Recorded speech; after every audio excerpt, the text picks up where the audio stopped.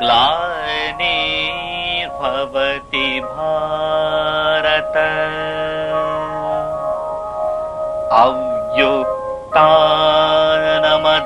अव्युत्थानमधर्मस्य तदात्मानं सृजाम्यहम्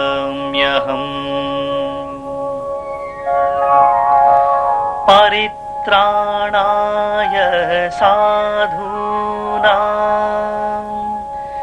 विनाशाय च दुष्कृतां धर्म संस्थापनार्थाय संभवामि युगे युगे संभवामि युगे युगे संभवामि युगे युगे.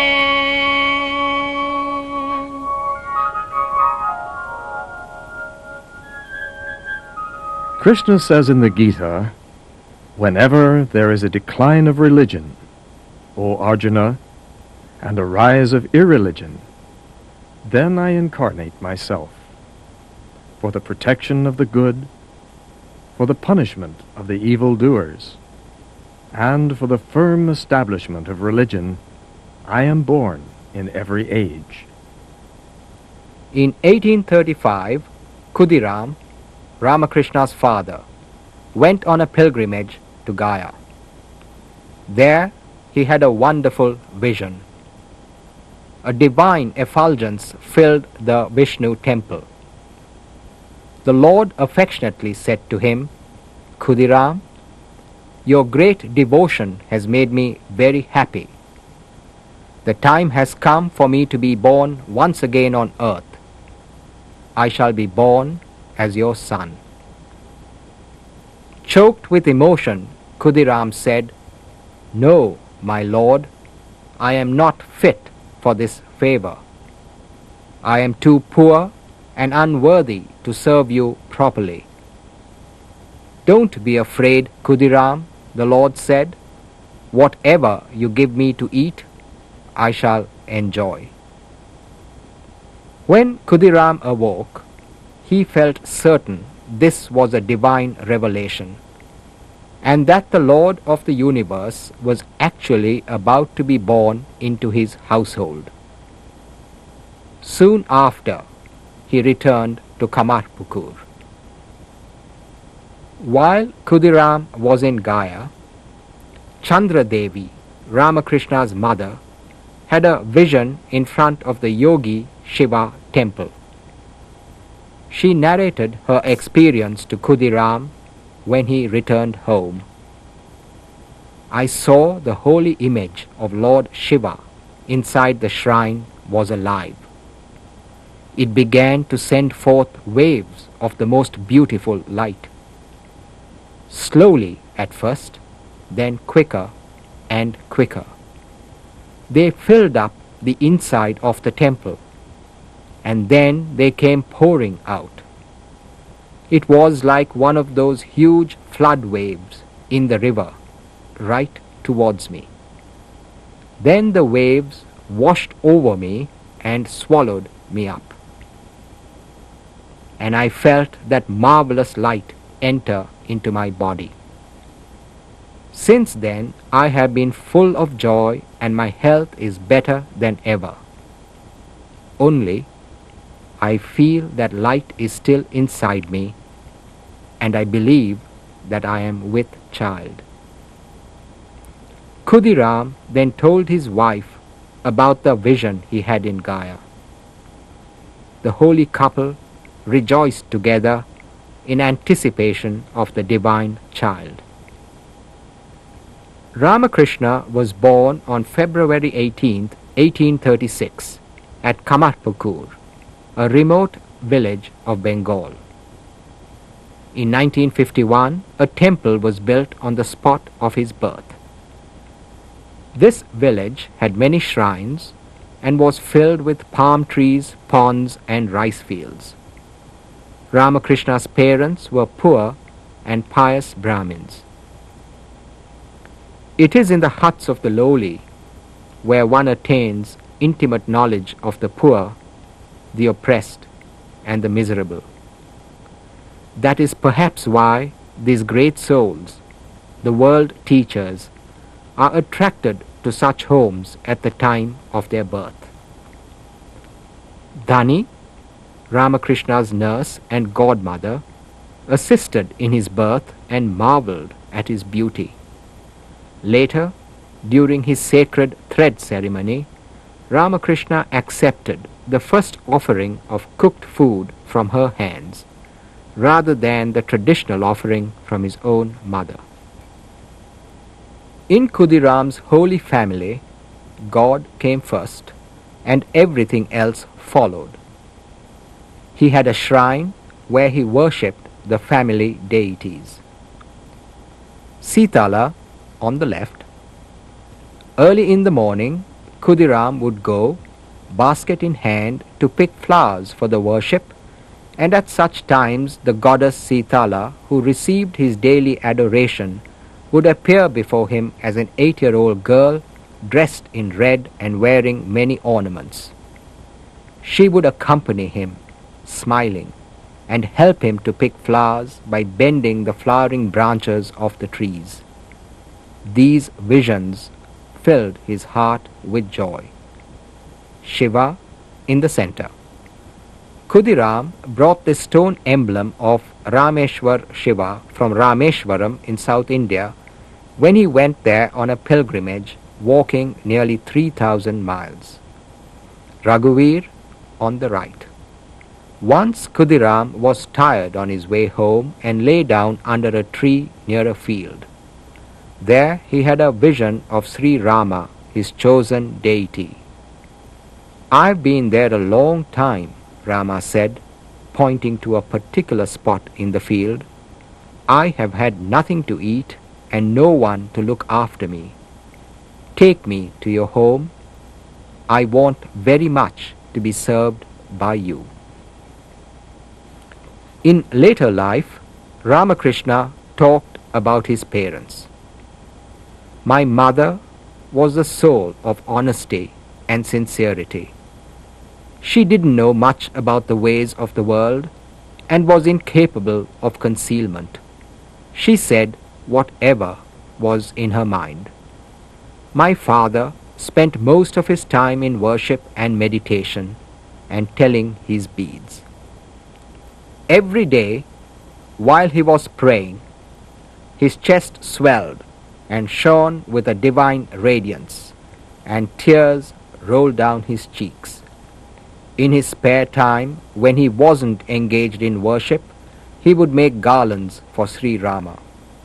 The villagers respected him as a sage." This is the map of Kamarpukur village, hallowed by the memories of Ramakrishna's boyhood days. This small village has many small temples, thatched huts, trees and groves, canals and ponds. It is surrounded by rice fields. The cowherds graze their cows, play and sing. Ramakrishna was brought up in this natural environment.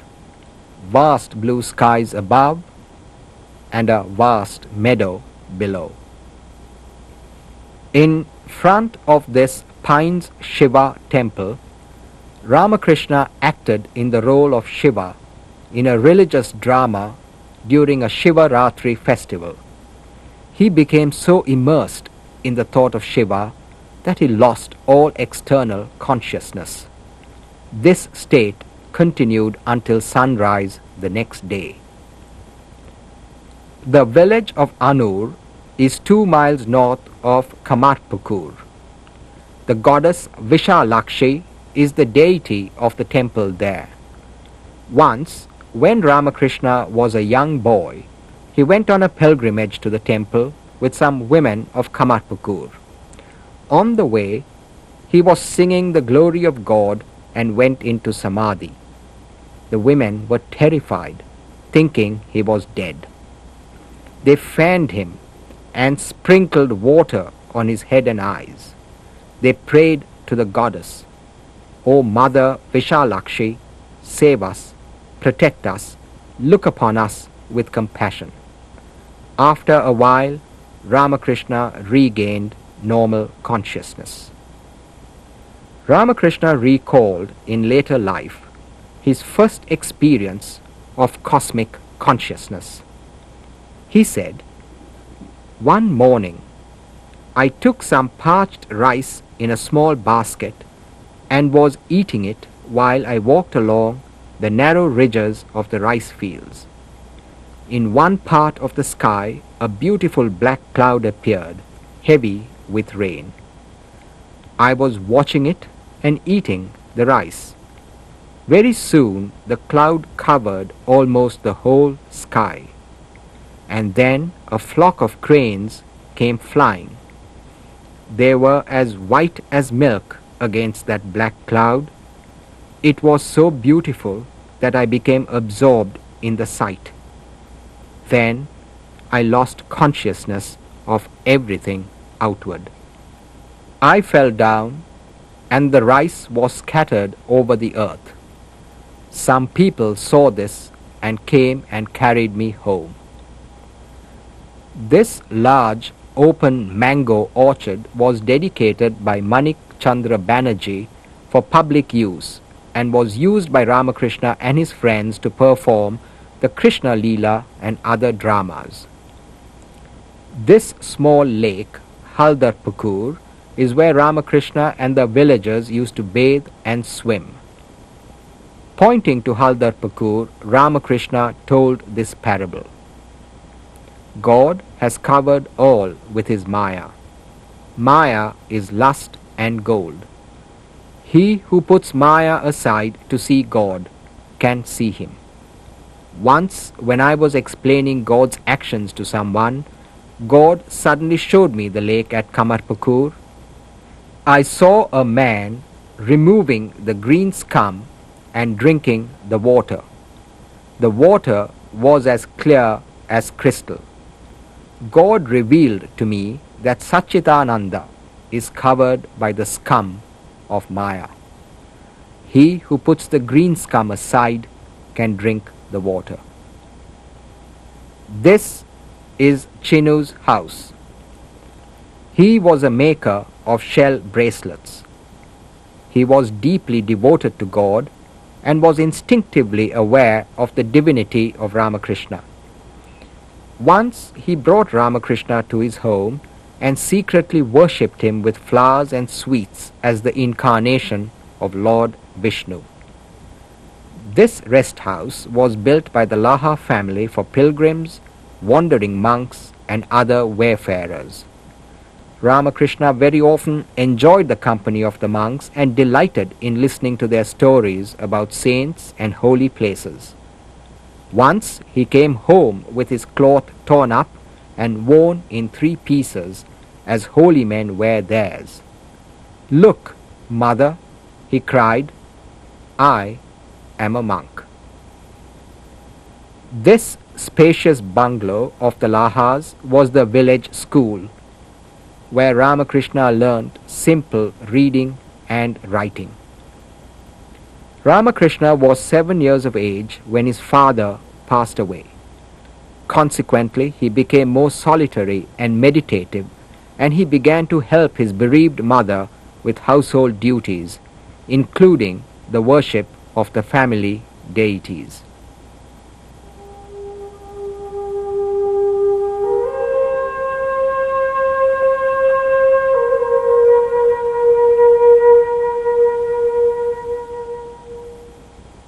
Ram Kumar, Ramakrishna's oldest brother, started a school in Calcutta. Once when he was visiting Kamarpukur, he noticed that Ramakrishna was indifferent to his studies. He decided then to bring Ramakrishna to Calcutta so that he could supervise his education and have him assist in priestly duties. Ram Kumar tried to persuade his brother to pursue his studies, but his efforts were in vain. Ramakrishna spurned this type of education which he described as mere breadwinning. A few months' stay in Calcutta had already shown Ramakrishna the drift of people's minds as well as their motives. They were running after transitory pleasures of the world and craving name and fame. He saw that God, spirituality, and religion were mere empty words, the import of which had long been forgotten, and that holy books were the legacy of a superstitious ancestry, not worth the paper on which they were written. He realized more and more that he was born for purposes different from those of ordinary men, and that he must lead a life commensurate with those purposes. Sometimes he used to sit in front of the Tantanya Kali temple in the central part of Calcutta. It shocked him when he saw the priests gossiping and playing cards in front of the temple. He could not bear their insincerity. Rani Rasmani, a rich woman of Calcutta, founded the Kali temple of Dakshineshwar. She was very devout and known for her love and sympathy for the poor.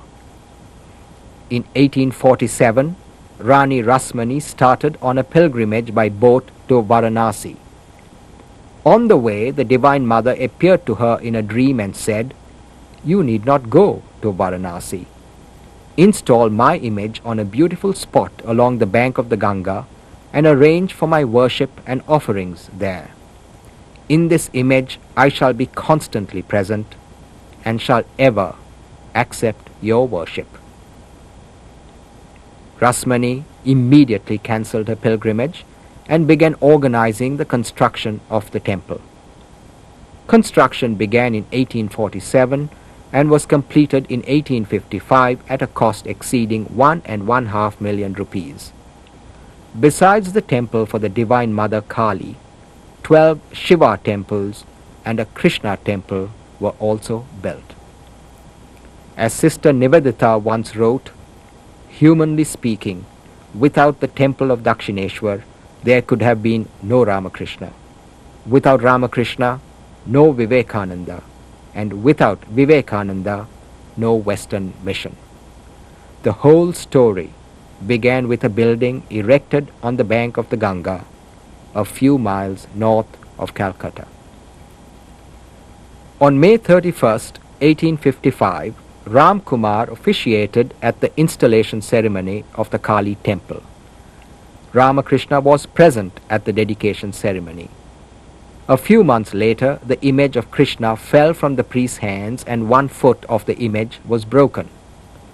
According to Hindu tradition, a broken image cannot be worshipped, so the scholars agreed that it should be immersed in the Ganga and replaced by a new image.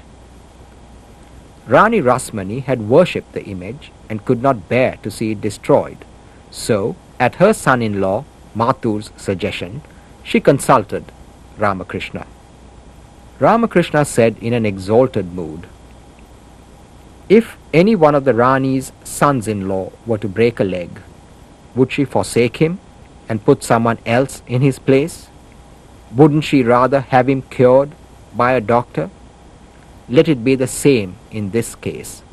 Mend the image and worship it as before." Ramakrishna himself skillfully mended the image. Then, at the request of Rani and Mathur, Ramakrishna agreed to become the priest of the Krishna temple. Within a year of these events, Ram Kumar suddenly died, and Ramakrishna assumed the responsibility of worshipping the Divine Mother Kali. One day, Mathur unexpectedly visited the temple and observed Ramakrishna worshipping the Divine Mother in a god-intoxicated state. He later said to Rasmani, "We have got an extraordinary worshipper. It seems the goddess will be awakened soon." The death of his brother Ram Kumar was a great shock to Ramakrishna. As he continued to perform the worship of the Divine Mother in the temple, he became more and more absorbed in God-intoxicated moods. He felt the transitoriness of the world, and his sole desire was to have the vision of the Mother. He once described his struggle for that vision. Impatient on account of the separation from the Divine Mother, I rubbed my face against the ground so vehemently that it became cut and bruised and bled in many parts. I had no consciousness of how the whole day slipped away in prayer, meditation, devotional exercises, offering of the self, and so on. When afterwards, at the approach of evening, conch shells were blown and bells rung, I remembered that the day was at an end. Another day passed in vain, and I had not yet seen Mother. Intense sorrow seized me, and I threw myself violently on the ground, saying, "Mother, thou hast not shown thyself to me even yet." About his first vision of the Divine Mother, he said, "I was then suffering from excruciating pain because I had not been blessed with a vision of the Mother. I felt as if my heart were being squeezed like a wet towel.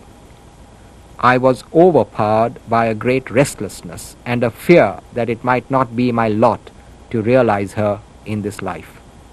I could not bear the separation any longer. Life did not seem worth living. Suddenly, my eyes fell on the sword that was kept in the Mother's temple. Determined to put an end to my life, I jumped up like a madman and seized it, when suddenly the Blessed Mother revealed herself to me, and I fell unconscious on the floor.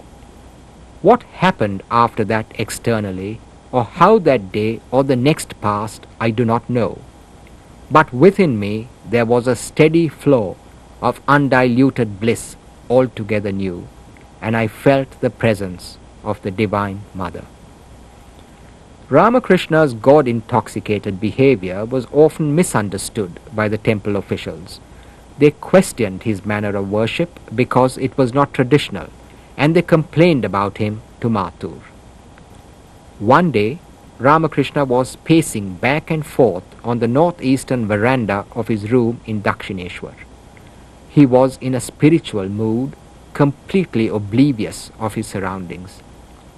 Mathur was then seated alone in a room of the mansion and was watching him through a window.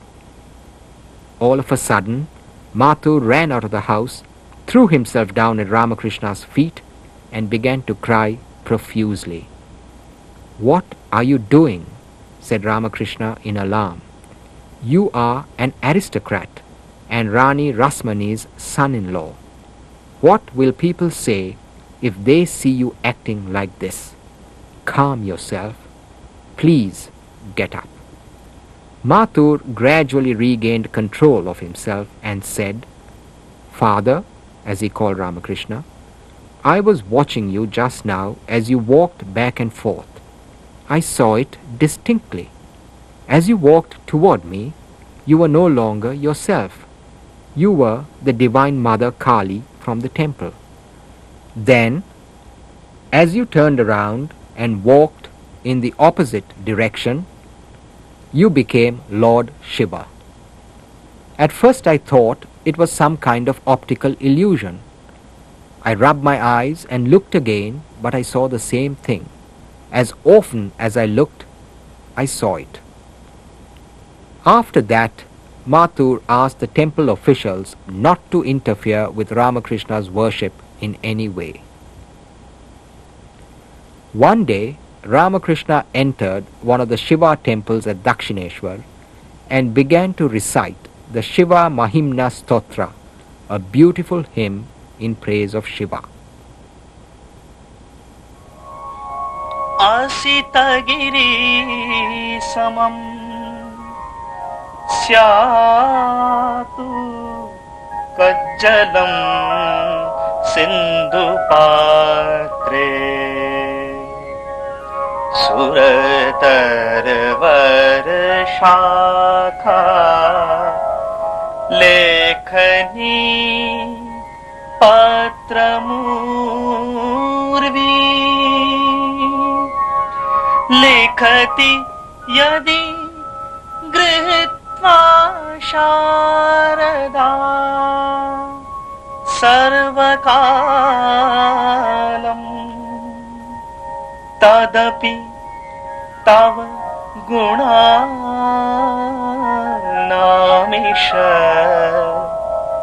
पारं नयाति.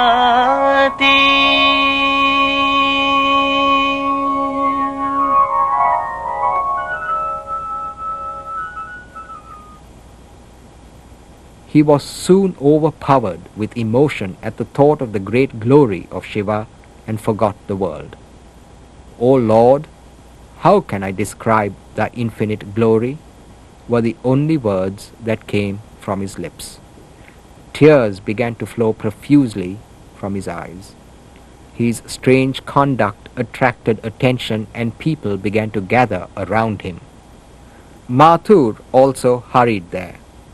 One of the temple employees suggested that this madman be moved away from the deity. But Mathur replied that anyone touching Ramakrishna would do so at his own peril. One day, Rani Rasmani went to the Kali temple. Ramakrishna was then performing worship there, so she asked him to sing some devotional songs in praise of the mother. Cherish my precious mother Shama tenderly within, O mind. May you and I alone behold her, letting no one else intrude. যতনে হৃদয়ে রেখো আদরে নিশমামাকে যতনে হৃদয়ে রেখো আদরে নিশমামাকে মন তুই দেখ আর আমি দেখি তুই দেখ আর আমি দেখি আর যেন কেউ নাহি দেখে Adarini শ্যামাকে.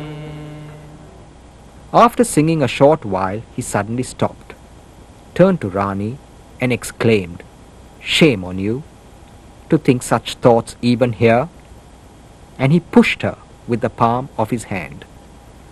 Her attendants were shocked, but the Rani remained calm and said, "He is not to blame. The Divine Mother herself punished me and illumined my heart." She marveled that Ramakrishna knew she was thinking of a lawsuit instead of listening to his song. M., the recorder of the Gospel of Sri Ramakrishna, once said, "When you see Dakshineshwar, you will have an idea of what Ramakrishna's surroundings were like. The temple garden was the setting for many divine scenes. When you enter his room, visualize the master seated with his disciples and talking to them about divine matters. We always found the master absorbed in spiritual moods. Sometimes he would be in samadhi." This is the Chandni, the main landing ghat of the Dakshineshwar temple garden.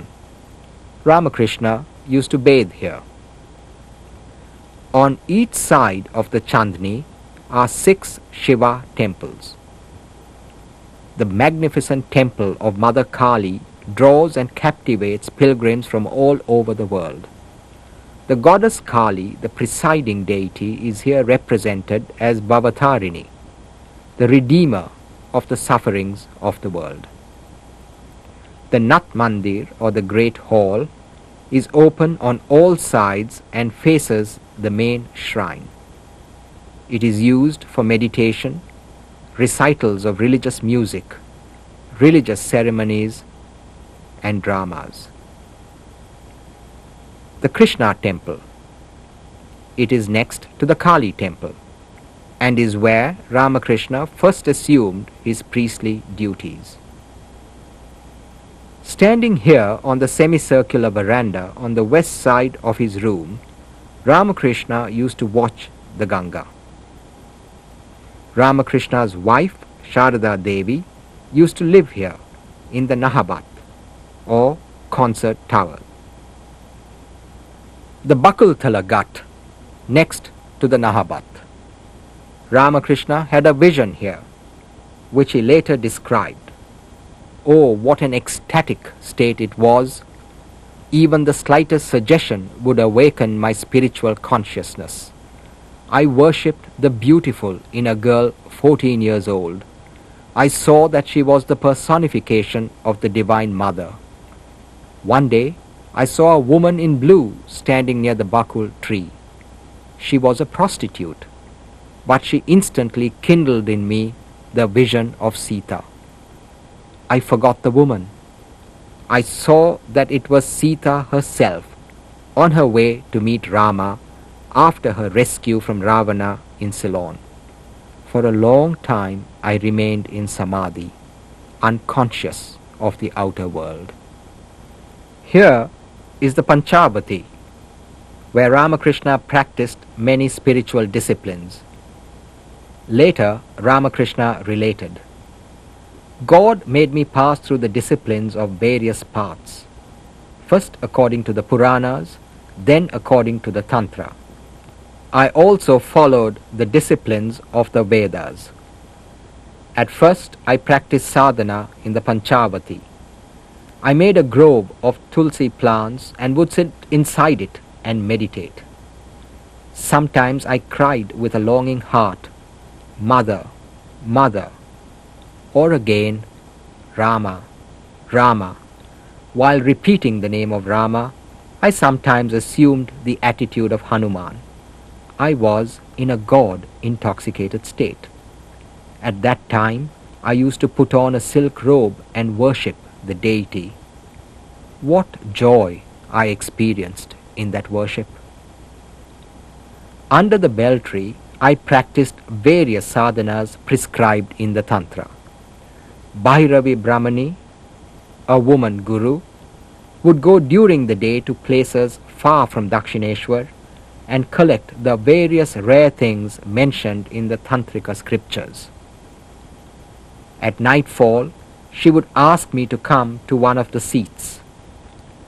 The Brahmani put me through all the disciplines mentioned in the main 64 Tantras. Most of these were extremely difficult sadhanas, but the infinite grace of the Mother carried me through them unscathed. The Kuti, or mansion, where Rani Rasmani and Mathur stayed when they visited Dakshineshwar. Ramakrishna lived in this room of the mansion for 16 years. This is Ramakrishna's room in the northwest corner of the temple complex. Ramakrishna lived here for 14 years.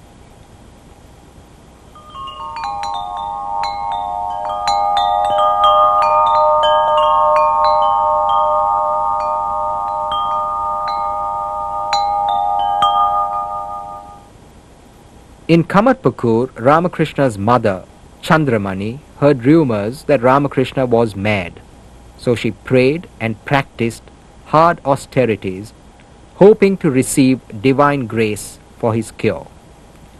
She went first to the local Gopeshwar Shiva temple and then to the Mukundapur Shiva temple.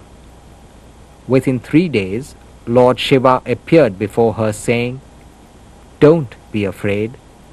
Your son is not mad. He is in that state on account of a tremendous awakening of the Divine Spirit in him." At his mother's request, Ramakrishna returned to Kamarpakur in 1858. There, Ramakrishna spent much of his time in meditation in either of the 2 cremation grounds called Buthirkal and Buduhi Moral, just outside the village. These were lonely places and were shunned by the villagers as haunted. A cremation ground is traditionally regarded as the favorite abode of Mother Kali, So Ramakrishna chose these places for his meditation and worship.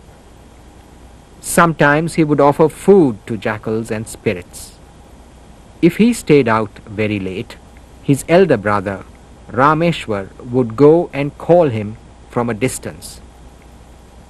Sri Ramakrishna would reply, "All right, brother, I'm coming, but don't you come any closer. The spirits might harm you." Chandramani and Rameshwar decided to arrange Ramakrishna's marriage, but a suitable bride could not be found. When Ramakrishna heard about it, he said in an ecstatic mood, "It is useless to try here and there. Go to Jairambati, and there you will find the bride reserved for me in the house of Ramchandra Mukhopadhyay." In May 1859, Ramakrishna was married to Ramchandra Mukhopadhyay's daughter Sharadamani Devi. Once Ramakrishna was going in a palanquin from Kamarpakur to his nephew Hriday's home in the village of Sihar. On the way, he had a wonderful vision. He saw two beautiful young boys suddenly emerge from his body. They were Chaitanya and Nityananda.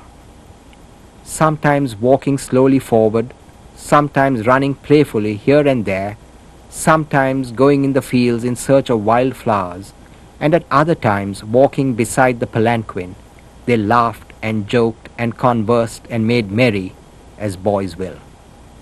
In this way they proceeded happily for a long time, and then they came back and re-entered his body. Many years later, Ramakrishna described another incident. After visiting Hriday's house at Sihar, I was taken to Shambazar. I had a vision of Gauranga before I entered the village, and I realized that I would meet Gauranga's devotees there. For 7 days and nights I was surrounded by a huge crowd of people. Such attraction! Nothing but kirtan and dancing day and night. People stood in rows on the walls and were even in the trees. I stayed at Nathavar Goswami's house. It was crowded day and night. In the morning I would run away to the house of a weaver for a little rest. There too I found that people would gather after a few minutes. They carried drums and cymbals with them, and the drum constantly played Takuti, Takuti. We would have our meal at 3 in the afternoon. The rumor spread everywhere that a man had arrived who died 7 times and came back to life again. Hriday would drag me away from the crowd to a paddy field for fear I might have an attack of heat exhaustion. The crowd would follow us there like a line of ants. People came thronging from distant villages. They even spent the night there. At Shambazar, I learnt the meaning of divine attraction. When God incarnates himself on earth, he attracts people through the help of Yoga Maya, his divine power. People become spellbound.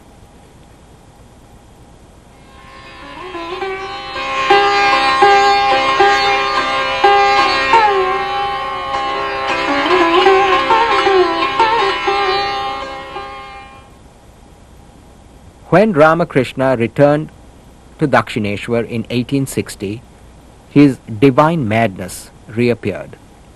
He realized that lust and gold are the 2 great stumbling blocks to spiritual life. One day he threw away both money and clay into the Ganga, saying money is clay and clay is money. He also worshipped his wife as the Divine Mother and invoked the divinity in her. Thus, he transcended the idea of lust and greed. Through an image of Ramlala, the child Ramachandra, Ramakrishna practiced the affectionate attitude towards God. He said, "One day I was going to bathe in the Ganga. Ramlala insisted on accompanying me, so I took him with me. but he would not come out of the water, nor did he heed my remonstrances. Then I got angry, and pressing him under the water said, "Now play in it as much as you like." I saw him struggling for breath. Then, repenting of my act, I took him up in my arms. In this cottage in 1864, Totapuri, an itinerant monk, initiated Ramakrishna in non-dualistic Vedanta. Ramakrishna attained Nirvikalpa Samadhi, the culmination of Vedantic experience, in just 3 days. During the 1860s, Ramakrishna also practiced Islam under this banyan tree of Dakshineshwar. Govinda Roy, a Sufi, initiated him. He later related, "I devoutly repeated the name of Allah, wore a cloth like the Arab Muslims, said their prayers 5 times daily, and felt disinclined even to see images of the Hindu gods and goddesses, much less worship them. For the Hindu way of thinking had disappeared altogether from my mind. I spent 3 days in that mood, and I had the full realization of the sadhana of their faith." Shambhu Malik, a devotee of Ramakrishna, often read the Bible to him. One day in 1874, Ramakrishna visited Jadu Malik's garden house, which was adjacent to the Dakshineshwar temple garden. In Jadu's parlor was a picture of the Madonna and the child Jesus. Ramakrishna was looking at the picture when suddenly he noticed that the figures of the mother and child began to shine, and that rays of light came out of them and entered his heart. A few days later, while Ramakrishna was walking in the Panchavati, he saw a tall, stately man with fair complexion coming towards him. A voice from within told him, "This is Jesus the Christ, the great yogi, the loving Son of God and one with his Father, who shed his heart's blood and suffered tortures for the salvation of mankind."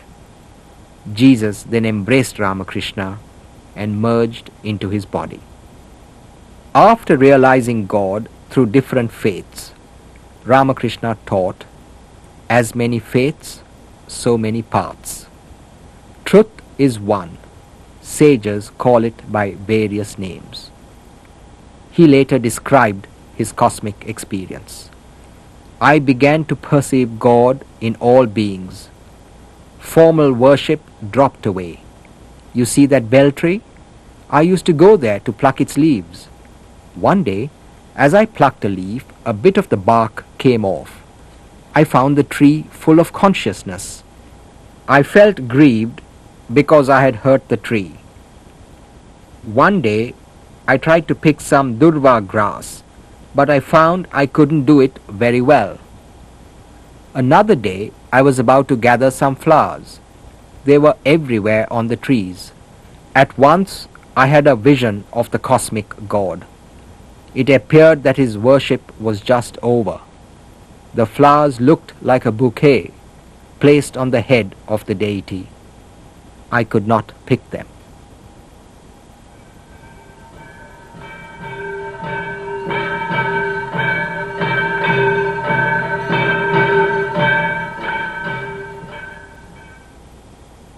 In 1868, Ramakrishna went on a pilgrimage by train with Mathur and his family.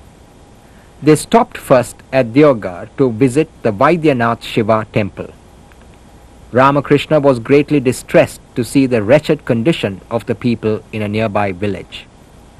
Moved with sympathy for them, he said to Mathur, "You are the steward of the mother.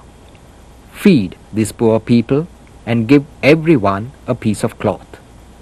Mathur at first hesitated, saying, "This pilgrimage will cost a lot of money, and there are a lot of people. We may be short of funds on the journey if we try to feed and clothe them. So what do you say to this, Father?" But Ramakrishna was inexorable. He shed tears at the sight of such abject misery and said in anguish, "Shame on you! I am not going to Varanasi. I prefer to remain with these helpless people." Mathur then fulfilled Ramakrishna's wish. From Vaidyanath, the pilgrims went to Varanasi, the city of light. While there, Ramakrishna went almost every day in a palanquin to pay his obeisance to Vishwanath, the principal deity of Varanasi. Hriday accompanied him on foot. Even on the way to the temple, the master would enter Bhava Samadhi, not to speak of when he saw the deity. He also visited the Annapurna temple and had a vision of Annapurna made of gold. Ramakrishna stayed in this house near Kedarghat. He said, "One day I was seated in the drawing room with Mathur Babu, Raja Babu and others. Hearing them talk about various worldly things, such as their business losses and so forth, I wept bitterly and said to the Divine Mother, 'Mother, where have you brought me?' I was much better off in the temple garden at Dakshineshwar. Here I am in a place where I must hear about woman and gold. But at Dakshineshwar I could avoid it." This is the image of Lord Kedarnath in Varanasi. Ramakrishna experienced deep samadhi here. This is the cremation ground of Manikarnika on the bank of the Ganga. Ramakrishna narrated his vision. "I saw a tall figure with a white body and tawny matted locks steadily approach each funeral pyre and tenderly lift up the jiva or the individual soul and breathe into its ears the supreme mantra. The gracious Mother of the universe was seated on the other side of the pyre, removing one after another all the layers of bondage of the jiva. And after unlocking the gate of nirvana, she sent the fortunate soul to the Absolute." Ramakrishna met Trailanga Swami, an illumined soul and the living manifestation of Vishwanath. Ramakrishna said that Varanasi was sanctified by the presence of this holy man. Ramakrishna then went to visit Mathura, the birthplace of Krishna. At the very site of Dhruva Ghat, Ramakrishna had a vision of Vasudeva crossing the Jamuna, carrying in his arms the baby Krishna who had just been born to him and Devaki. Vasudeva was protecting the child from the murderous resolve of the tyrant Kamsa. Ramakrishna then went to Brindavan, the playground of Krishna's early life. He stayed in this house near the Nidhuban. Once he told about the experiences he had in Brindavan. "One evening I was taking a stroll on the beach of the river Jamuna. There were small thatched huts on the beach and big plum trees. It was the cow dust hour. The cows were returning from the pasture, raising dust with their hoofs. I saw them fording the river. Then came some cowherd boys crossing the river with their cows. No sooner had I beheld this scene than I cried out, 'O Krishna, where are you?' and became unconscious. Gangamai of Brindavan became very fond of me. She was an old woman who lived all alone in a hut near the Nidhuban. Referring to my spiritual condition and ecstasy, she said, 'He is the very embodiment of Radha.' Ramakrishna also went to Prayag with Mathur, and he bathed in the confluence of the holy rivers. They stayed there 3 nights and then returned to Dakshineshwar. Ramakrishna met many of the great savants of India. He did not want to be isolated in the temple garden of Dakshineshwar. He wanted to know the needs of the age and be familiar with the religious movements of India. He met Devendranath Tagore, the leader of the Adi Brahmo Samaj, in this Tagore castle in Jorasanko. One day, Ramakrishna said to Mathur, "I have heard that Devendra Tagore thinks of God. I would like to see him." "All right," said Mathur, "I will take you to him. We were fellow students in the Hindu college." They went to Devendra's home, and Devendra recited some texts from the Vedas for them. He also said, "This universe is like a chandelier, and each living being is a light in it." Ramakrishna was very fond of Keshav Sen, the founder of the Navavidhan Brahmo Samaj. He said, "I first met Keshav Sen at a meeting of the Adi Samaj. Several members of the Samaj were sitting on the platform. Keshav was in the middle. I saw him motionless as a log. Pointing to Keshav, I said to Mathur Babu, 'Look there, that bait has been swallowed by a fish.' Because of his power of meditation, he achieved what he wanted, name, fame, and so forth through the grace of God." Ramakrishna also met Swami Dayananda Saraswati, the founder of the Arya Samaj in Calcutta. One day, Ramakrishna also went to see Ishwar Chandra Vidyasagar, the great social reformer of India. Ramakrishna said to him, "God laughs on two occasions. He laughs when the physician says to the patient's mother, 'Don't be afraid, mother, I shall certainly cure your boy.' God laughs, saying to himself, 'I am going to take his life,' and this man says he will save it. The physician thinks he is the master, forgetting that God is the master. God laughs again when two brothers divide their land with a string, saying to each other, 'This side is mine and that side is yours.' He laughs and says to himself, 'This whole universe belongs to me,' but they say they own this portion or that portion." Ramakrishna also met Bankim Chandra Chatterjee, the great novelist of Bengal. He said to Bankim, "I understand you are a great Pandit and have written many books. Please tell me what you think about man's duties." Bankim answered, "If you ask me about them, I should say they are eating, sleeping, and sex life." Ramakrishna rejoined, "You are very saucy. What you do day and night comes out through your mouth. A man belches what he eats. If he eats radish, he belches radish." In 1883, Ramakrishna met Rabindranath Tagore, the great poet of India, at a Brahmo festival in Calcutta.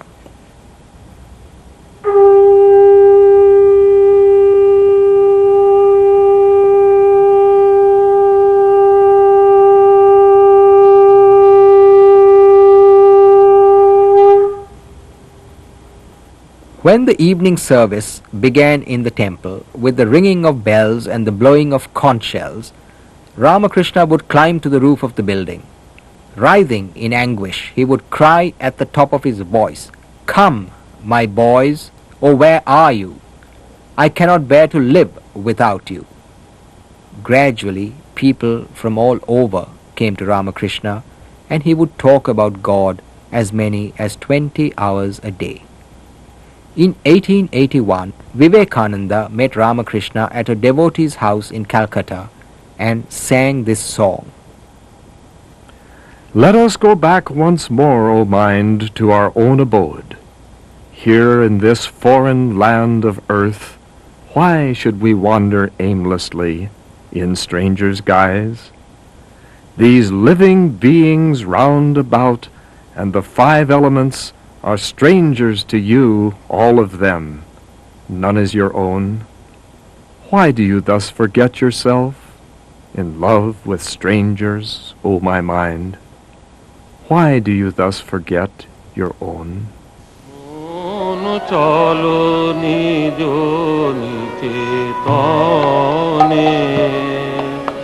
সংসার বিদেশে বিদেশীর বেশে ভ্রম কেন অকারণে, মন চলো নিজ নিকেতনে।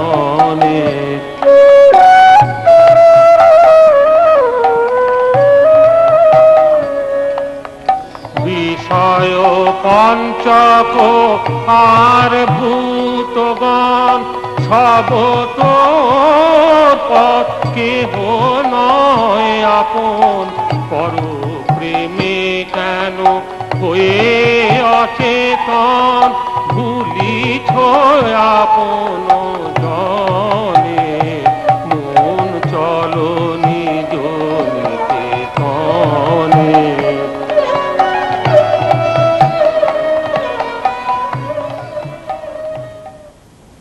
The next time Vivekananda met Ramakrishna at Dakshineshwar, he asked, "Sir, have you seen God?"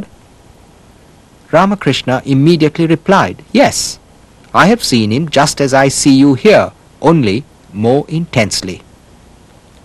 It was Vivekananda who brought the message of Vedanta to the West in 1893. Just a few days before Swami Brahmananda's coming, Ramakrishna had a vision in which the Divine Mother put a child on his lap and told him that this was his spiritual son. Swami Brahmananda later became the first president of the Ramakrishna order. One day at Dakshineshwar, Ramakrishna, in a state of ecstasy, sat on Swami Saradananda's lap. He said afterwards, "I was testing how much weight he could bear." Swami Saradananda later came to America to preach Vedanta, and after that became the General Secretary of the Ramakrishna Math and Mission. He also wrote a monumental biography of Ramakrishna in Bengali, Sri Ramakrishna Leela Prasanga, published in English as Sri Ramakrishna, the Great Master. Swami Turiyananda loved to study Vedanta, and he lived a life of asceticism and continence. He even avoided women. One day, in answer to an inquiry from the master on this subject, he said, "Oh, I cannot bear them." "You talk like a fool," said the master reprovingly.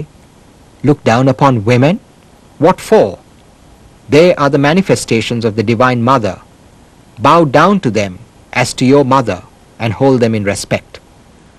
That is the only way to escape their influence. The more you hate them, the more you will fall into the snare." Turiyananda also came to America and taught Vedanta.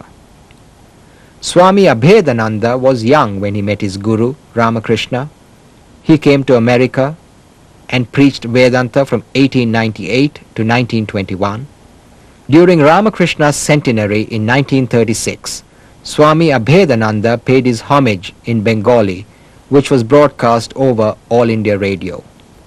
Here is a part of his talk.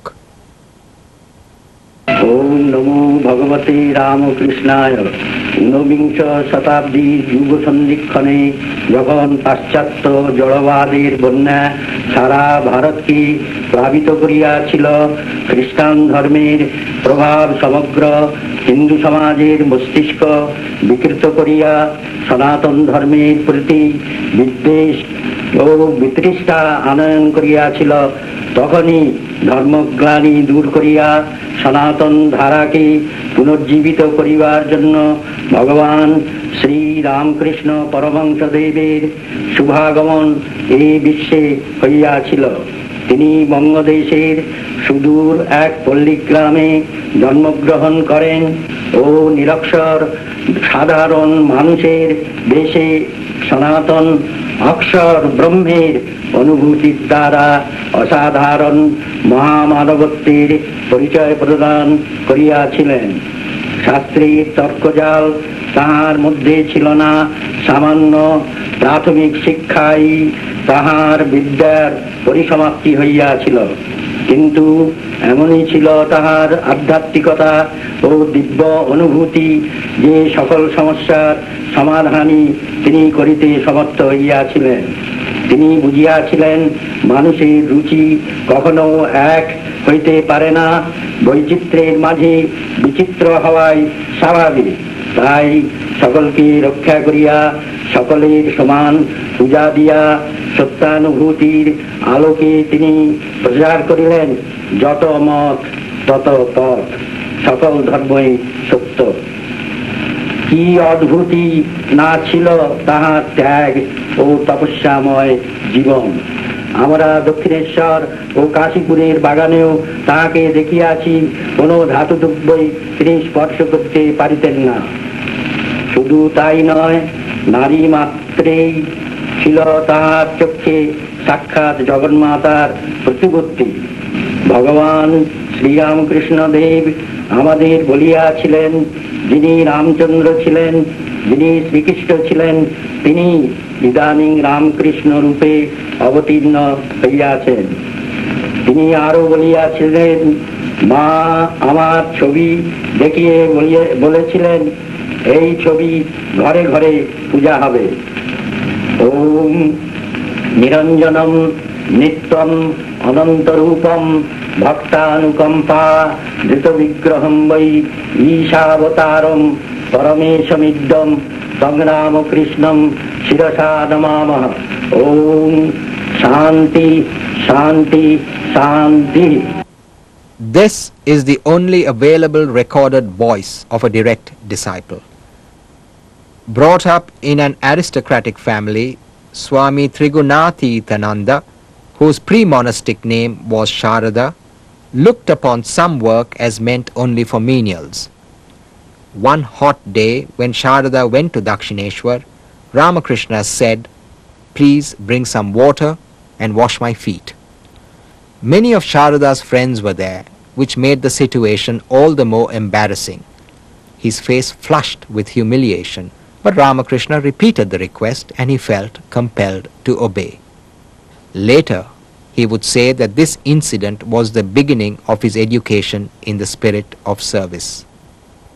Swami Trigunathitananda became the head of the Vedanta Society of San Francisco in 1903. He died there in 1915.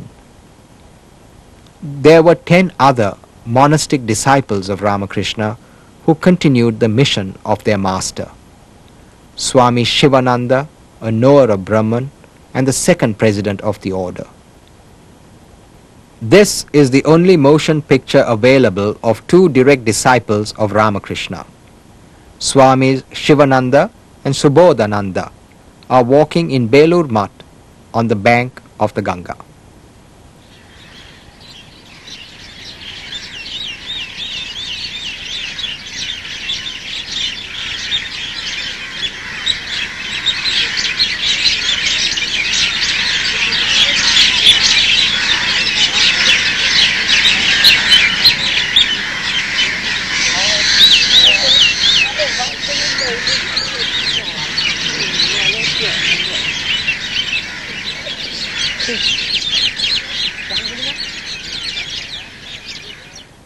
Swami Premananda, the embodiment of love and purity.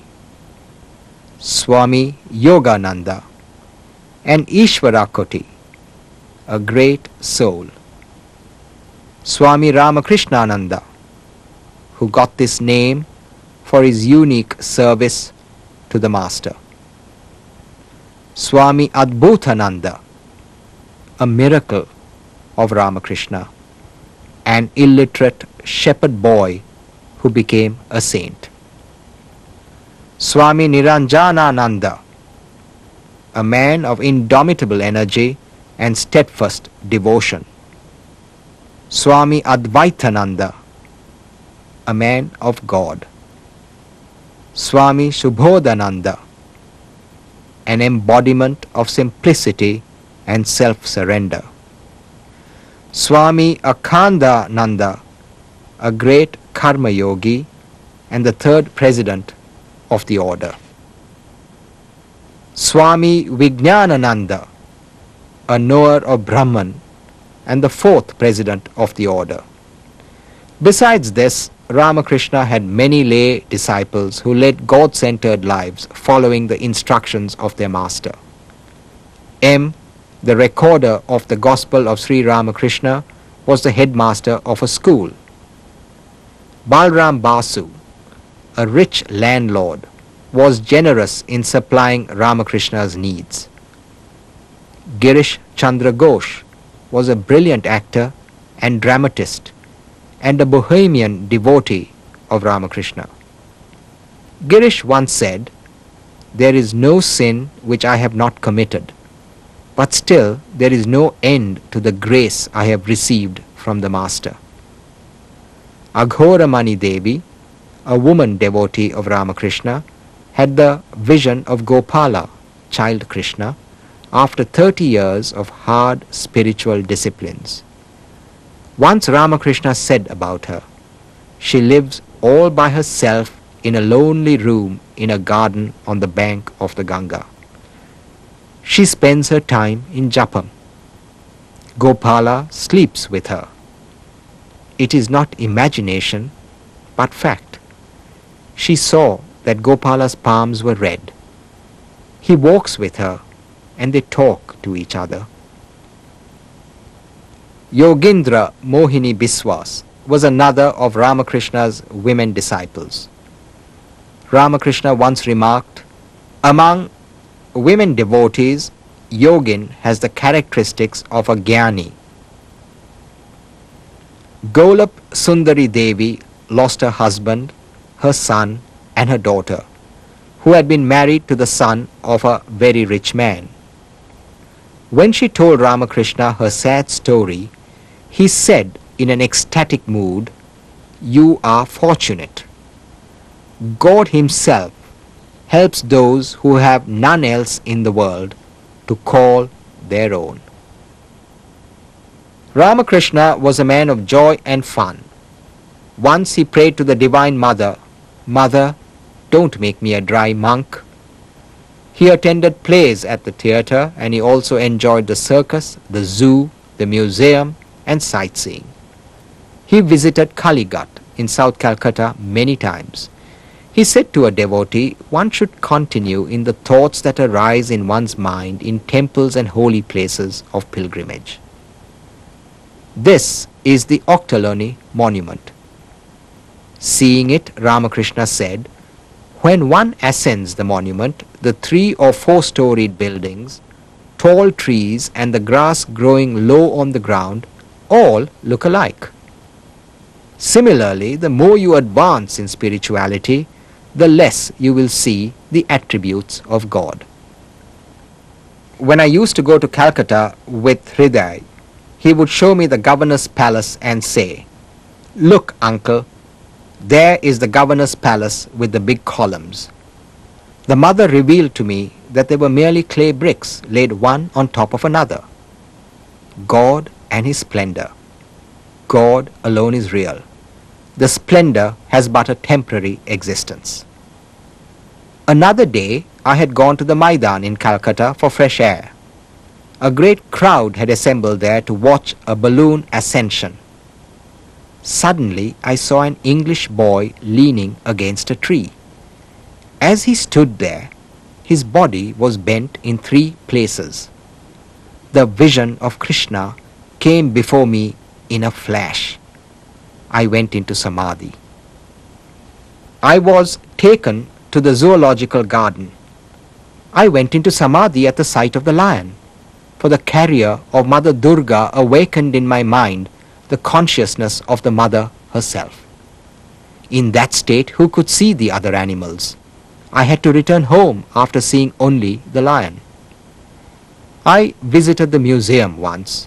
I was shown fossils. A whole animal has become stone. Just see what effect has been produced by company. Likewise, by constantly living in the company of a holy man, one verily becomes holy. Ramakrishna went to this church on Amherst Street to see how the devotees of Jesus Christ offered their prayers to him. Though he had great veneration for Christ, he could not accept the emphasis on sin in Christianity. Under this banyan tree, in May 1885, Ramakrishna attended the Vaishnava festival at Panihati which is a few miles north of Dakshineshwar. He sang and danced during kirtan and then rested in Mani Sen's parlor. He said to Navadip Goswami, "Too much study of the scriptures does more harm than good. The important thing is to know the essence of the scriptures. The essence of the Gita is what you get by repeating the word 10 times. The word becomes reversed. It is then Thagi, which refers to renunciation. The essence of the Gita is, O man, renounce everything and practice spiritual discipline for the realization of God." In July 1885, Ramakrishna attended the car festival at Balram's house in Calcutta. This is Krishna's chariot, which Ramakrishna pulled.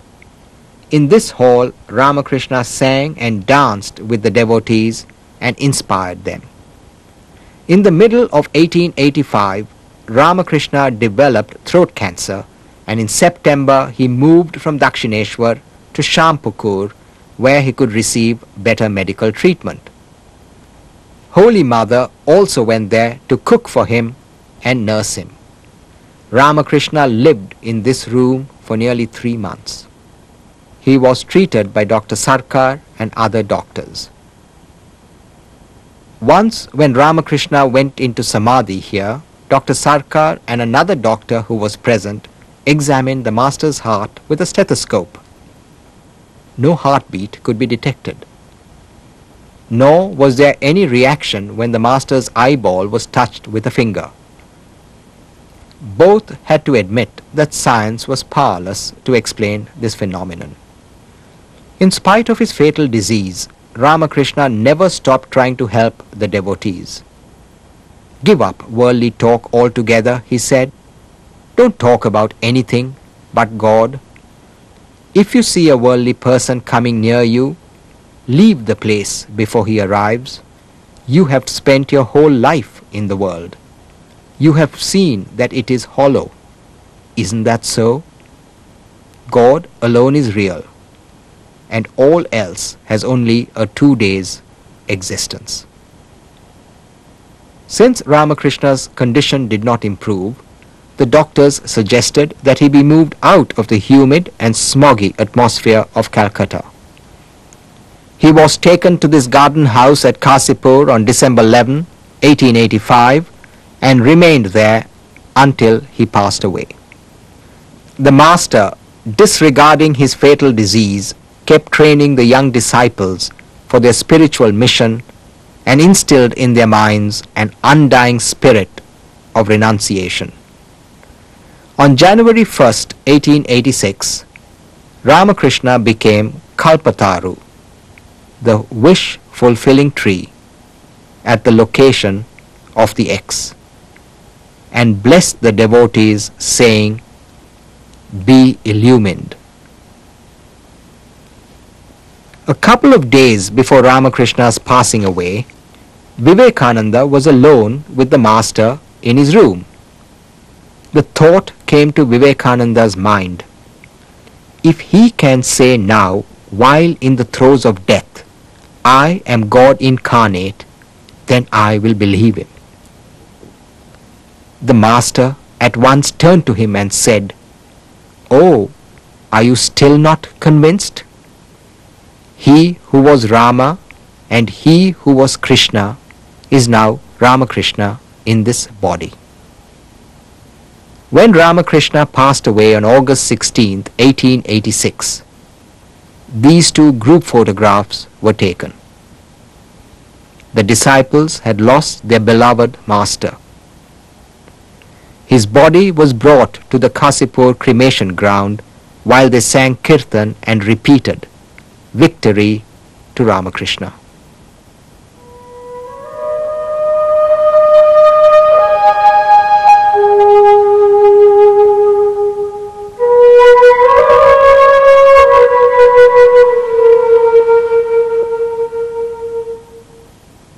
Ramakrishna's mortal life ended at Kasipur, and not long after his disciples established the Ramakrishna monastery of Belur across the Ganga. While installing Ramakrishna's relics there, Vivekananda said, "The Master once told me, I will go and live wherever you take me, carrying me on your shoulder, be it under a tree or in the humblest cottage." Pointing to Belur monastery, Vivekananda said, "It will be a center in which will be recognized and practiced a grand harmony of all creeds and faiths as exemplified in the life of Ramakrishna. And religion in its universal aspect alone will be preached. And from this center of universal toleration will go forth the shining message of goodwill, peace, and harmony to deluge the whole world."